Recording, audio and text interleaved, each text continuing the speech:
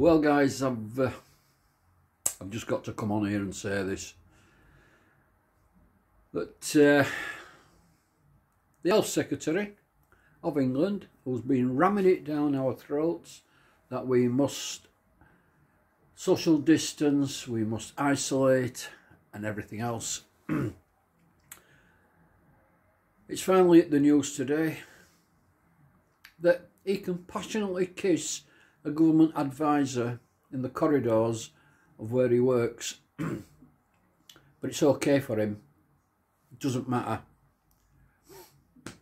The Prime Minister has accepted his apology. For 15 months I've not been able to hug my grandchildren,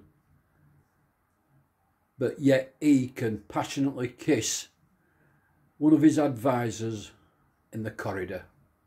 Now that pisses me off. Totally. I've had enough now of this government. Everything. Hate them. Literally hate them. Anyway, nothing I can do about it. That is the problem. There's nothing I can personally do about it. It's now time for the British people to say enough is enough. We're going. We're going to move on. Screw you. All the airlines, open back up the flights. Take bookings. Travel. Screw the government. Because there's one rule for them and one rule for us. And we're not part of them. We're not part of them. Passionately kissing a government advisor.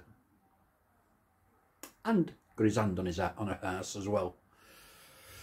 But now his wife's found out, so let him explain that to his wife. Sorry guys, that's the moan. Just a quick one.